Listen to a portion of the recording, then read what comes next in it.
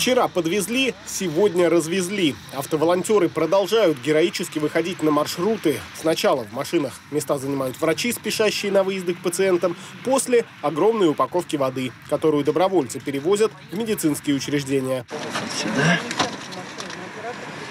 Все умещается. Видишь, как у нас хорошо все. Машина-то большая, как грузовик, можно считать.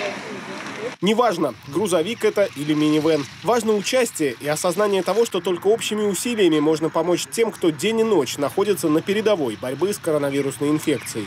В этом деле любая помощь медикам на вес золота. Не только работают автоволонтеры, которые помогают медикам быстрее приезжать к своим пациентам, но и вот такие акции, как «Караван добра», когда доставляется вода, продукты питания, еще необходимые вещи нашим уважаемым медикам. Спасибо огромное. Вам удачи, самого доброго. Донесешь все? Конечно, да, не устанешь? Свою нож не тянет. Да.